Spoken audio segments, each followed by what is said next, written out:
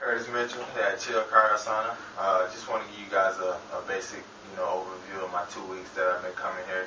I've been doing it for the past 2 weeks, 3 times a week, and just my training is really intensified. And with this machine, like I said, it absolutely does wonders for me. Helping all the inflammation go down. And I think this is probably the single most important machine, recovery tool you can actually use.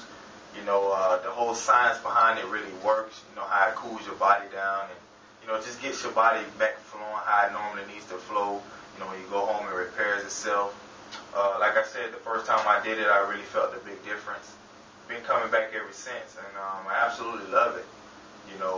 Being a professional athlete, I constantly beat my body up all the time, so, it's kind of hard to make an ice bath. And jumping in this for 3 minutes, I take that any day. And like I said, man, if you're serious about recovery, this is the thing to do. You know what I'm saying? So, I mean, words can't really describe how it makes me feel. Just drinking water, training hard, stretching, all that is a combination of things you want to do. But just right here, it's in a league of its own.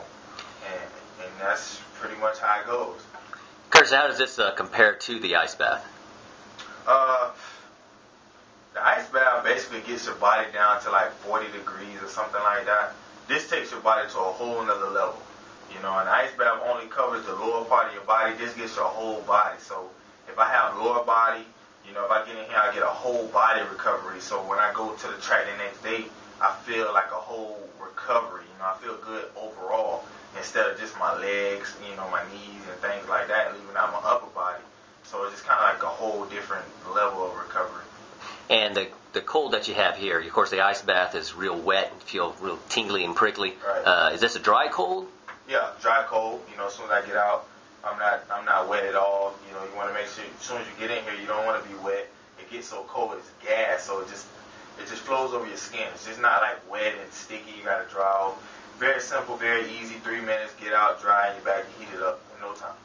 And how's it been helping your muscles? Been feeling good recovery there? Yeah, I've been feeling excellent, man. Like I said, I came in here with a hamstring, and I haven't had no problems with my hamstring. By the way, throw that out there. My hamstring is A-OK, everything is good, and like I said, I just feel good now. So thanks to you guys for helping me out. It's just taking me along with my journey with this, and like I said, if you're serious about recovery, you'll get on this ASAP.